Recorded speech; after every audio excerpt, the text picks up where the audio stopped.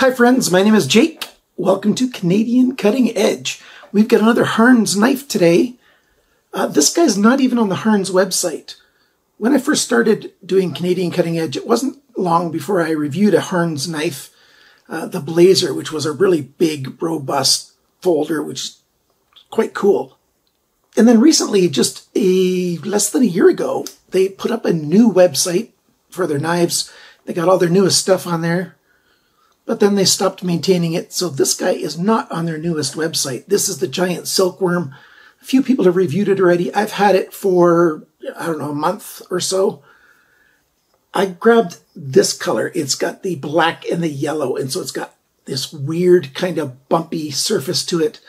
The other three colors are solid colors, and the milling on the G10 is slightly different on those. So I'll try to show you some good pictures of those.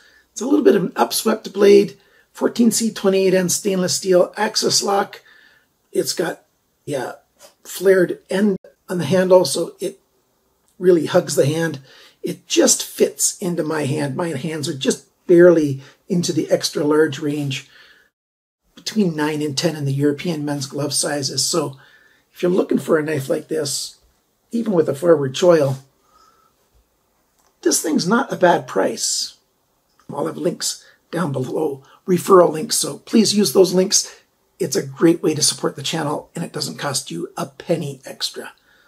Stick around. After the one commercial break that I let YouTube put into my videos, we'll get to the tabletop and take a good close look at this thing. Keep watching.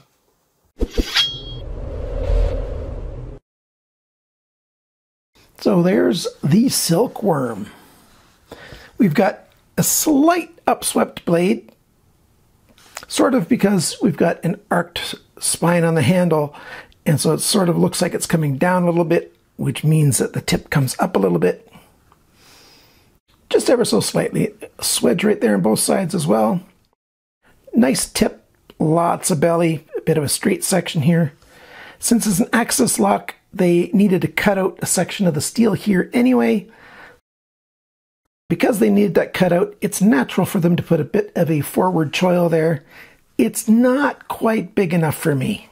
It's getting better than a lot of forward choils are, but for me it's just a little bit too small still. If I were to change this, I would probably mill out some of the G10 to come back a little bit. See, there's a flat section here that's about 4 millimeters wide, a little bit under 1/8 of an inch. I mean, sorry, a little under 1/4 of an inch, more than 1/8. And if that, I could sand it back just a little bit, and then I'd have enough room in there. So it's an easy fix on my own to make that forward choil good enough. So that's why that's there. I like that forward choil. It's a saber grind, which is a flat grind that doesn't come all the way to the spine of the blade. We've got thumb studs for deployment. Those are, I believe, T6 screws. Let me double check right here. Yep, T6 screws if you want to take the thumb studs off. Axis lock right here with the Omni springs. A pretty good tension on those. I can pull it back, as you can see, with one finger on one side. It's a little stiff for that. I have to really concentrate to do that, but that works. Certainly with both hands, it's easy to use the axis lock. I pull it loose, give it a slight swing, and it comes closed, and then I let go.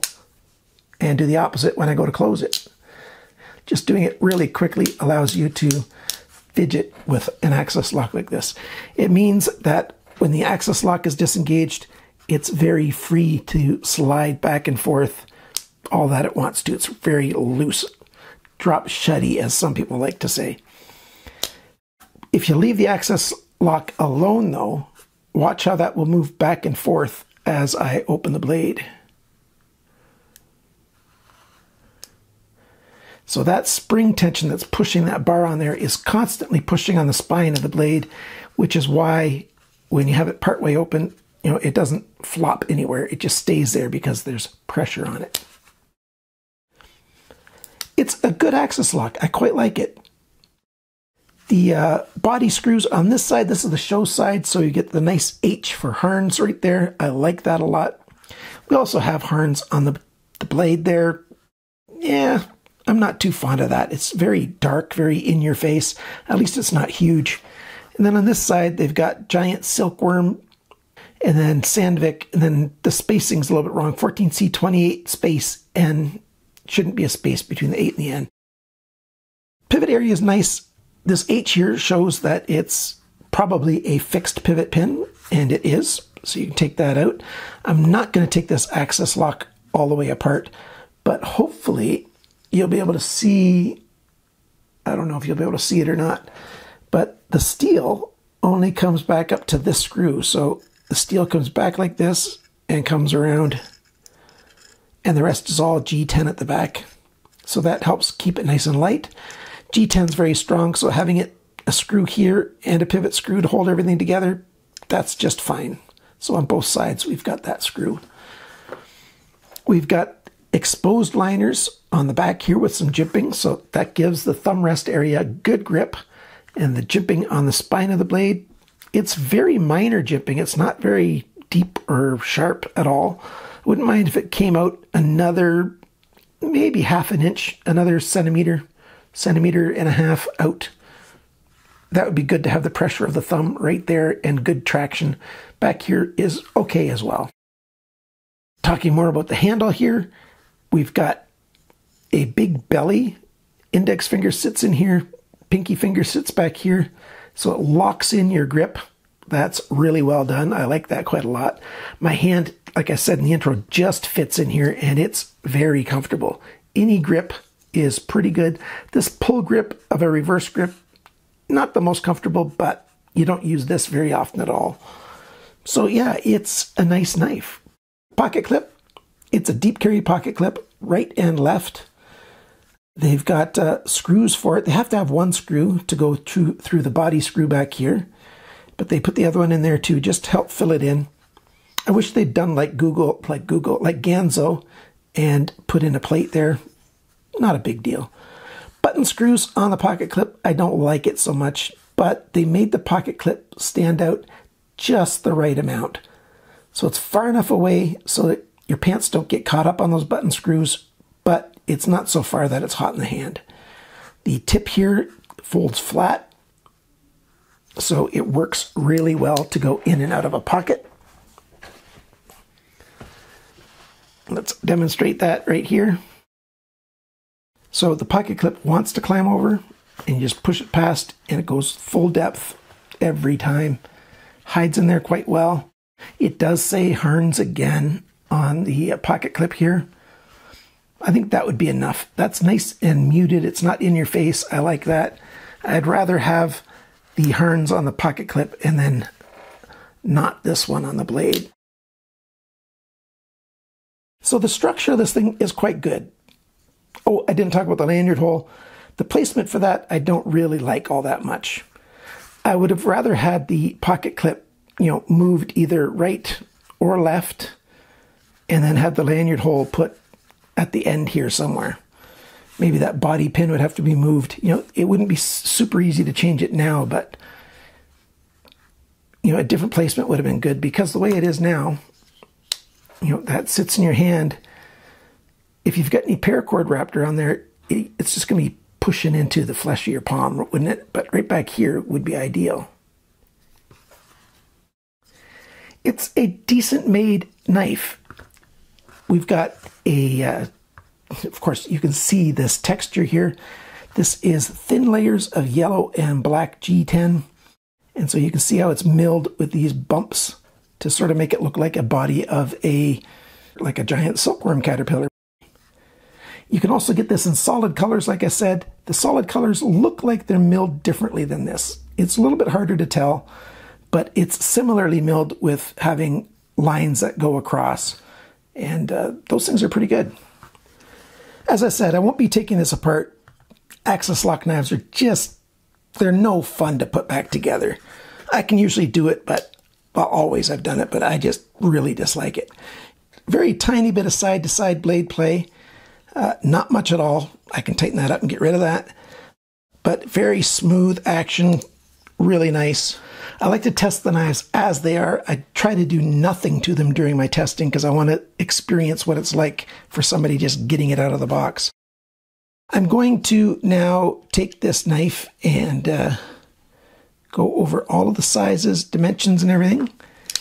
A lot of you guys don't want to see that, but very often I've got some really nice little tidbits of information that's very useful while I'm talking about the dimensions. Anyway, I'll have this on the screen while I'm doing it. When you see this disappear, I'm done with the dimensions and such. 14C28A stainless steel blade, like we said. Rockwell hardness around 59 for that. How sharp was it from the factory? Actually, they could have done better. I got 190 bests. 200 and less is considered sharp, so it's within the sharp range, but they could have done better at the factory. The weight of the knife, 90 grams, 3.2 ounces. Not bad. The cutting edge length, if you measured a straight line from the heel to the tip across that way, 82.6 millimeters. That's 3.252 inches, so 3¼ inches of cutting edge. The blade length, tip to the closest spot on the G10, 84.4 millimeters. That's 3.323 inches. The blade thickness, measured behind the pocket thumb studs, measured behind the thumb studs right here, 3.2 millimeters. That's 0.126 inches, so just a hair over 1/8 of an inch. The blade depth is biggest right here close to the heel of the blade, 23.2 millimeters, 0.913 inches. The thickness of the edge behind the grind, about 2 centimeters along the blade, about 3/4 of an inch along, 0.53 millimeters, which is 20.5 thousandths of an inch, so 20.5 thousandths, not bad at all. The grind angles. This is one of the reasons why it's not all that very sharp. On this side, in this middle section, 14.5 degrees. On this side, in the middle section, 28.2 degrees. But it gets worse. This side here, it starts off at 20.6. It ends at 29.7. So almost a 10-degree change along there. 9.1 degrees actually along the length. And on this side, it starts off at the tip at 20.9, 14.5, 20.5. So it goes back and forth on this one. So just like most knives, they're not always sharpened very well. They might be sharp, but they're usually not sharpened all that well. 14C28N, I'd probably sharpen this thing to 18 degrees per side and use it like crazy. The other lengths here, the handle length, 12.28 centimeters. That's 4.441 inches. The grip area, I'm not counting this forward choil this time. It's about 9.5 centimeters, about 3¾ inches, plus the front area. The handle thickness, not counting the pocket clip, and not the protrusions of the axis lock arm, just on the G10 here, 13.9 millimeters, that's 0.547 of an inch. The handle depth within the grip area, it's biggest right here, 24.7 millimeters, that's 0.9725 inches. And the depth of the knife when it's closed, the widest point that it has, again, it's right about this area, 26.2, which is 1.0315 inches. The total length of this knife is 19.75 centimeters, which is 7.775 inches. So yeah, it's a good size knife. A lot of people won't say that it's a extra, like a large knife, but it's sort of a little big to be called a medium-sized knife. Maybe it's a little bit small to be called a large-sized knife, but it's a very convenient size for carrying, for having in your pocket, either urban or rural EDC. It's kind of funky looking. You can get it in very bright colors or muted colors. By the way, how much does it cost? $37.99 US. That's the same price at White Mountain Knives, Amazon, or AliExpress. But you can get 10% off at White Mountain Knives. Right now, they've only got the bright yellow in stock, but you can click the Notify Me button on any White Mountain Knives page and put in your email address, and they will email you when knives come in stock. I get emails every week for stuff that I've been looking at that comes back in stock, so that's a good thing to do if you want to save a little bit of money. Although Amazon.com has all 4 colors in stock when I checked just a little while ago, and you can get free shipping from that. I can't say for sure that Canada Border Services Agency will let this pass, but they do let thumb stud knives pass much more easily than flipper knives. What are my final thoughts and feelings about this knife? I like it. I really like it. Would I get maybe just the black one next time? Yeah, maybe. There's at least some cool options for different colors for this knife.